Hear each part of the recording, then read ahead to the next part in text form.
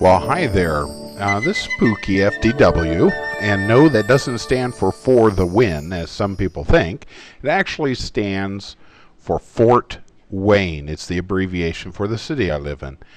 Well, today I'm going to show you how I do my green screen, how I do what's called Chroma Keying in my software. I was asked by Torpedo Fish some questions about it, and I thought everyone might benefit from seeing how it's done, or at least how it's done in my software. Hope you like the wallpaper, by the way. Pick that just especially for YouTube. You know how that is with it being down today and all. But just to get started here, first of all, you need a paint program that you want to use to make this. Now, for me, I use JASC Paint Shop Pro to make my pictures. And what we're going to do here is we're going to pick green, as you can see over here, green as our color, and we're going to paint over the areas that we don't want to show up in the picture. Now I'm going to use this picture as an example, and then when we go into a program, I'm going to actually use a different picture to show you how the keying is done. So first, just draw through here, get rid of anything that you don't want to show up in the final product. Now, I'm not trying to make this perfect here, as I'm sure you've figured out already. But once you've got that all keyed out, then you've got your generic green screen. And I assure you, that'll look pretty good. You won't hardly even know once that's all done. Now, you might want to smooth things out a little bit, or maybe change your brush size. I'm using a pretty good sized brush size right now. Once you have that done, then you need to save your picture, and you need to go into your video editing program. Now, I use a program called Vegas Video, and as you can see on the screen here, I already have a fish ready to green screen. Now, on this picture here, what I need to do is select the Chroma Keying option. Now on mine, it's just a little itty bitty button up here that allows me to do that. Once you select your Chroma Keying option, then you need to pick your color. Mine has an eyedropper, and I can just click over there and it picks the color. Enable your Chroma Keying if it's not already enabled, and voila, now you have a little fish on the screen there.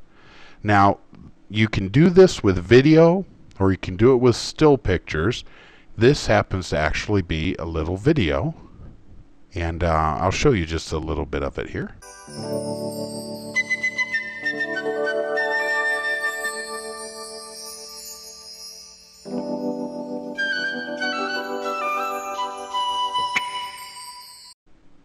Now, as you can see, it's pretty flawless. It's pretty smooth.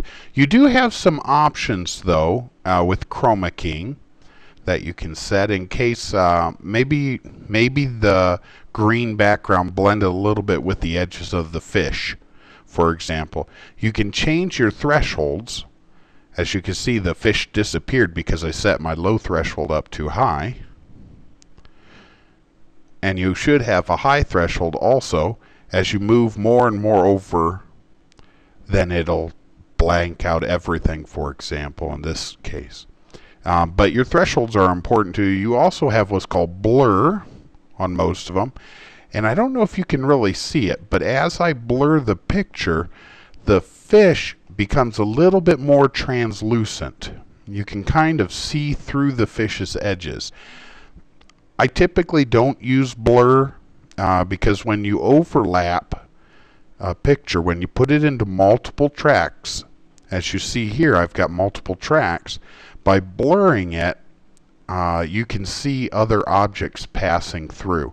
So you most likely don't want to do that. Now I've got multiple fish already on here, just as an example. And I'm going to take this first fish and I'm going to shrink it.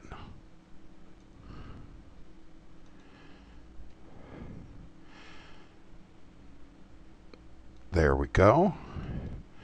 So now you've got all these different fish here. Sorry about the music here. I'm actually working on a video here that I've been wanting to do by Tezande. And here's how it looks now with multiple fish, all of them chroma keyed.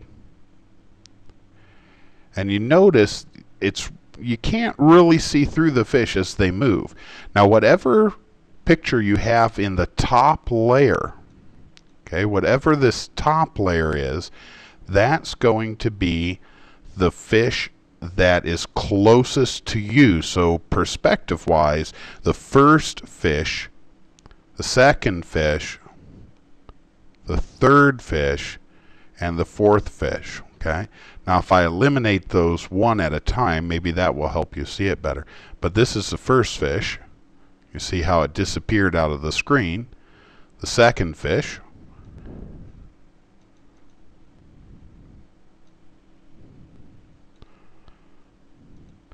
Fortunately, I need a bigger monitor.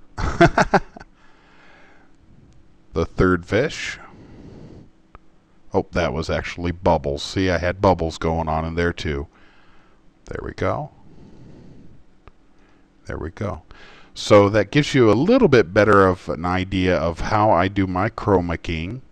And the fish, by the way, was created with a program called ULID Cool 3D, which is a pretty cheap program to use.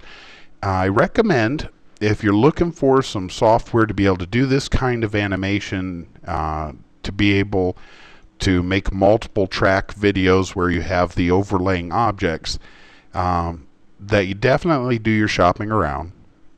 Pinnacle Studio is a good choice for most people because it's only about $100 and it comes chock full of all kinds of things that you can do. Vegas, which is what I have, it's pretty expensive. It's around $500 to $600, but all around this is the best software I've found out there. But if you're serious about it, check it out. Most programs have demos available. And thank you. I hope that you enjoyed this video today.